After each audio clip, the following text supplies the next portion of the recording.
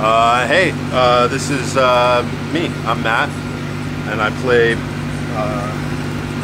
bass in Mother Feather, and so I'm going to talk to you today about my setup here, bass and pedals for the band's Warped Tour 2016. They give us a backline for our stage, so we play through basically like variety of orange amps, which are great. Not normally what I would use, but they do the trick. It's awesome. My bass is my trusty 1976 Fender Precision, all original except for the pickguard, which was originally white. And I think this knob is non-original. Everything else is the real deal.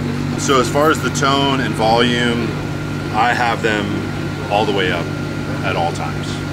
Tone is all the way up. Unless I was doing, definitely for this gig, for Mother Feather, I'm playing with a pick 99% of the time. And it's like, it's one guitar, Chris on guitar, me on bass. So it's like the two of us are filling up the sound. I use a lot of effects pedals and stuff. So it needs to be a more pointed sound.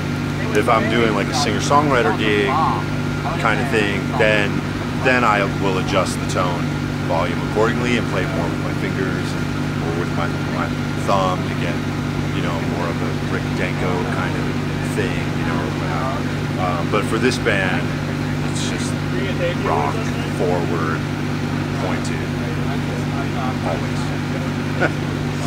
And the pickups on this guy, these actually, I think they're original. The pickups just eventually they'll come unwound.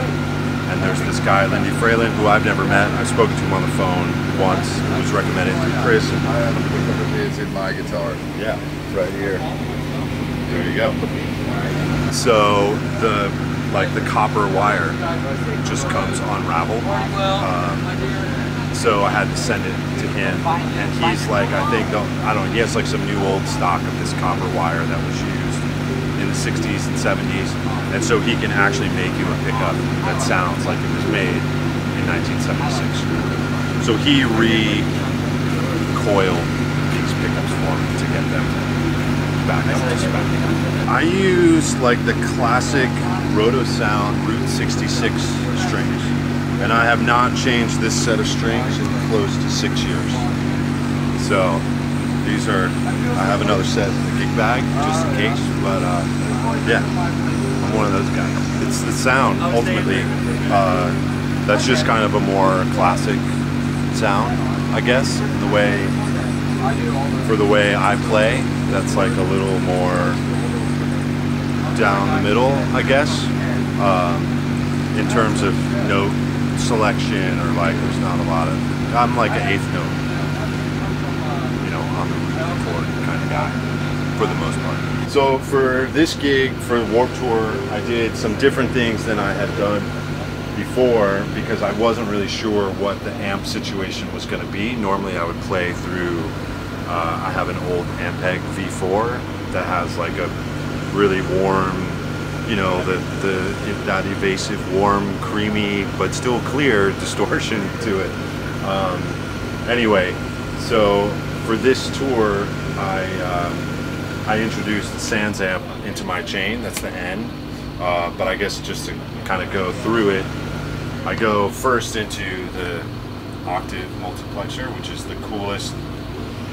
Well, not necessarily the coolest, but I think a really great octave pedal for bass. It's mono, and it just kind of has like just a cool, really great sub-harmonic tone to it. But you can still actually hear the notes, even though they're super low, which is cool. And because it's electro-harmonics, of which most of my pedals are, it's true bypass. So the blend on it, like I'm always getting the real bass sound through it, which is great. So I go through that. And then I have this pitchfork that I only use on one song when I kind of am emulating this sort of organy keyboard pad stuff for this one sort of ballady tune of ours called Constellation Baby. So that just kind of gets me into some more atmospheric stuff, and this is a great pedal for that. It can take you through the scale as well, so you could do like harmony kind of parts with yourself if you wanted to. At this point, I just use the octave up. And then I have this new Memory Man Deluxe, which is awesome. It's a pretty close approximation to the old school large chassis Memory Man that I would normally use, but this is a pretty brutal tour in terms of like being out in the elements every day and having to move your stuff around really fast. So I just sort of bit the bullet and bought this Memory Man and this pitch pedal to not to replace, but in lieu of bringing out my old Memory Man and my old POG, which is the more traditional octave pedal. If memory serves, I'm going octave pedal, the pitchfork, and then actually into the bass big muff, which I actually had a friend slightly modify so that it's always in the position of normal, which means that there's dry signal coming through as well as the fuzz, so I can adjust that. I'm always getting like clear P-based low end transparently through it, and then I'm just adding the fuzz to that. So that's cool. And then I go into the Memory Boy, which I kind of, normally the settings for this would be kind of like this, so the feedback is actually all the way up, and then it's down on like the chorus, and I don't even remember what that that setting is. Anyway, this is basically my freak out. It's kind of like, it's on infinite feedback, and when I kick this on, it's just like, because this kind of gives you like chaos for a second. So I can hit that, and then that goes into the Memory Man, and that gets delayed. So I can do any number of things with it. I can just like, if there's kind of like a break in a song, I can click that, and just chaos happens for a second, and then we all come back in. Or I can, if you know, somebody breaks a string, or like Ann or the singer has some technical thing, or something happens in the snare drum, I can, you know, Chris and I can make atmospheric sounds, and this is a cool thing for me that I use for that. So then it goes into the Memory Man, which sounds awesome, and I can get that sort of classic Pink Floyd kind of dotted eighth note delay thing happening. And all that goes into the Sans amp, which just has a little bit of drive to it, and that's just blended in. It kind of just makes it sound closer to an Ampeg, which is, for me anyway, in the way I play bass in this band, I just want to be playing through my V4 or through an SVT or something.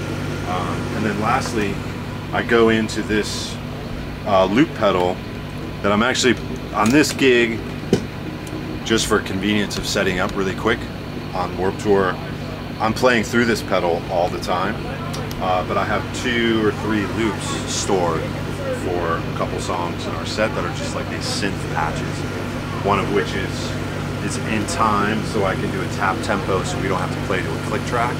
We just play, and then as the tune is starting, I just tap it. And if I feel like it's getting off at any point in the song, I can just tap it, and it just corrects it. And then that just goes into the amp, and yeah, that's that. Hey, this is Matt and Chris. Thanks for checking out our gear on Gear Masters. You can find out more about the band at motherfeather.com. And we're out all summer on the band's Warped Tour. See you. Awesome.